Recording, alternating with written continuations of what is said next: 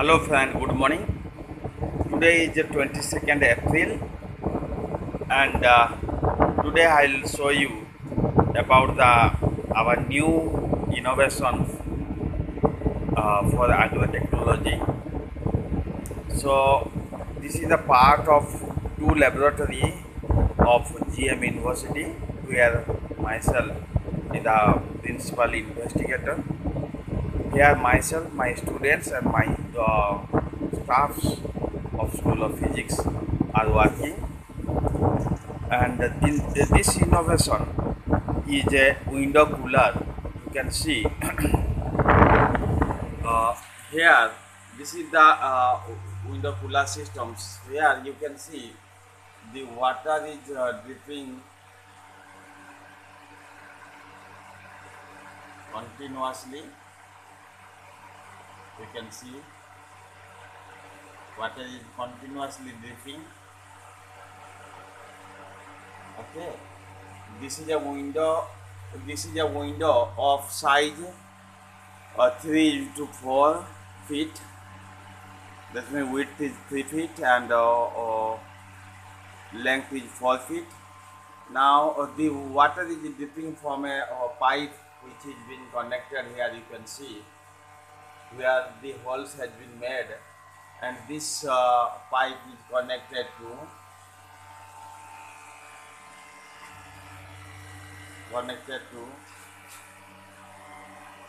a motor pump.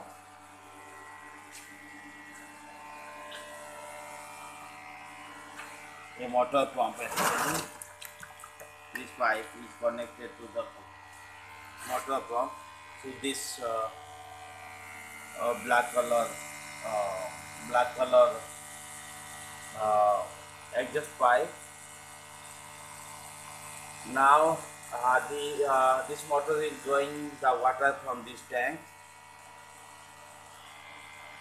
Okay, now and this motor can operate both in DC power, AC power supply of our house, this one, and also it can operate with the solar radiation, like last time that I have told in my water fogging system, where the same motor was used, which can operate both in solar power as well as the AC power supply. Of course, for when you are using AC, you have to use an adapter like this, which will convert the AC into 12 volt DC with maximum current of 3 amperes. I have a solar module that I used earlier also, that was of 40 watt rating, so it can give maximum 3 ampere current and up to 12 volt DC. So that I am comfortably using. Now I'll come back how we are recirculating. I'll come back to the system here, how we are recycling the water. You see, we have placed a tube here. This is a 3-inch tube which has the end caps are there. This is one of the end cap.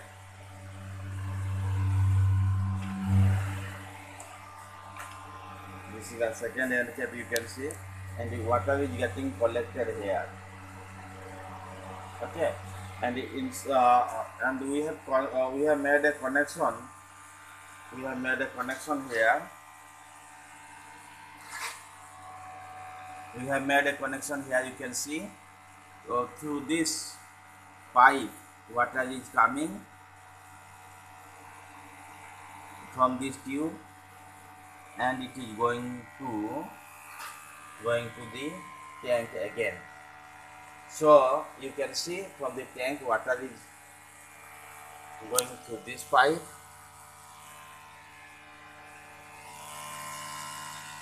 from this motor to this white tube, and from white tube to the net here. From net it is getting collected here to this tube, and from tube again it is going down to from tube big tube. It is going down to this tank. Okay. Now I can show you the water flowing out of this collecting tube. You can see continuously water is collecting out. So this is a very low cost system. This fan was available with me. This fan, so we have used this fan. Now you see we have for this net and this pipe we have used around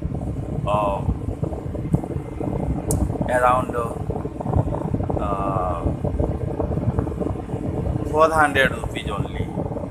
Okay, we have also given some nets, metallic mesh like this, you can see, for holding the this cooler net so very tightly or in a well defined, means rigidly, so that nothing will come out. So with this this whole systems we have for this net was around 180 rupees, then this pipe was 120, and this is this pipe also, the lower pipe is also around 200. Next time 500 to 600 we have spent for making this whole window cooling systems. Okay, and this fan was available with me, and this pump was available with me, which I was using for water fogging. The same thing can also be used for water fogging whenever it is needed. So with this we are maintaining very good level of humidity, and you can see here, this is my humidity meter. Here it is showing 83% humidity is there, and temperature is 28.7 degrees centigrade. Outside the temperature is much higher, as well as the humidity is much lower. Okay, and because of this we have created a very good condition for mushroom farming in this room. The size of the room is very big. You can see the performance in this graph, which was taken on 25th April during the period of 4:10 p.m. to 5:37 p.m. in the afternoon. The graph is here. You can see with the increase of the time, gradually the humidity level was found to be increasing starting from 58%, which was there, you can see from this clock at 0 time. That means in the beginning of the experiment, the time was when the time was at 4:10 p.m. You can see in this corner on the clock, the humidity was 58%, and in the final time you can see here the humidity was around 80%. So this is then the indication that our system is working fine, and this observation was taken in a big room which was of 800 square feet room. Relatively the performance is very good, but we are still improving the performance, and hope we will get better results soon also. That I will give you soon.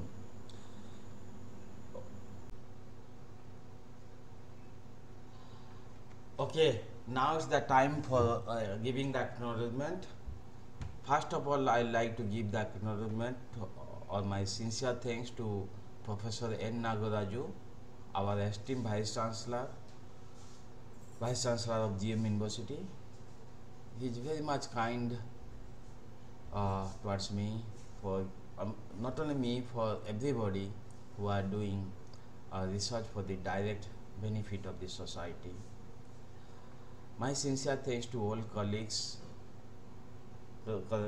present colleagues, ex-colleagues, friends, relatives, and current and previous students for their kind appreciation, advice, feedback, and comment.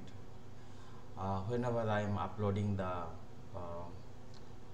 videos, there are plenty of such things that are coming to me, which is giving me immense energy or moral support. So my sincere thanks to all of them. My special thanks to Majhi sir, who is the lab attendant of our university in School of Physics, in my school. Yeah, he is by designation he is a lab attendant, but by work he is not less than a scientist or a very efficient engineer. He can do any kind of work. You name the work, mechanical work, electrical work, carpentry work, everything he can do. Most of the technical supports that most of the things that has been developed by me here, he has a big hand in giving the technical support.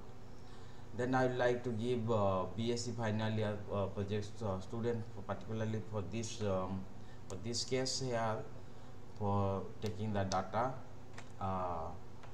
for showing the graphs, particular graphs shown here in this video.